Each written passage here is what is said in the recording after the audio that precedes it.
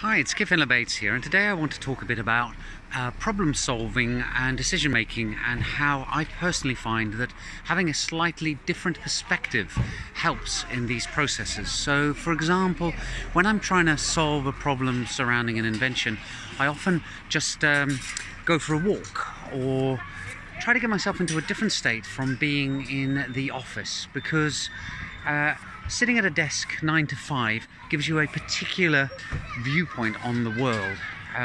I find that it puts me in an administrative mode or a grinding out code mode, but what it doesn't do is allow me to think creatively. And my CTO and Chainfrog has a similar approach. His typical way of tackling a difficult coding program that's got him stumped is to basically go for a walk and smoke a cigar. And I know other people who find having a shower or a bath or going into the sauna find it particularly useful.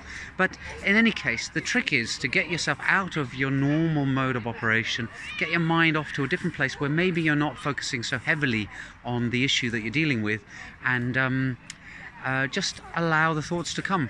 And it's amazing how often the solution presents itself, or the decision that you're going to make in the end finally resolves itself when you're in that different state. Hope you found that useful. Maybe some of you have similar stories to share. See you in the next video soon. Bye for now.